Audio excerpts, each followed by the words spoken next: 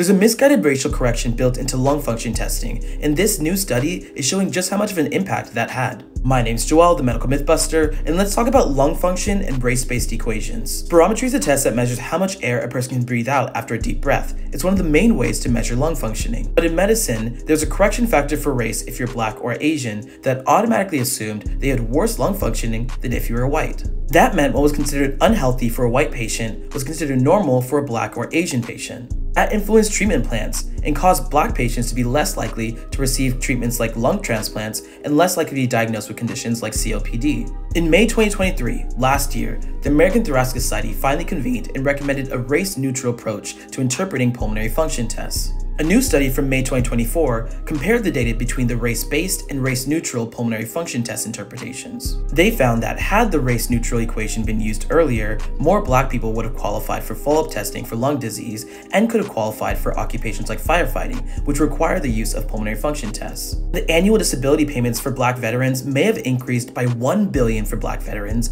and decreased by $500 million for white veterans. Race-based medicine incorrectly reinforces a system that assumes that race is the cause of health inequities. If you learned something new, follow and share because there's a lot more myths to bust.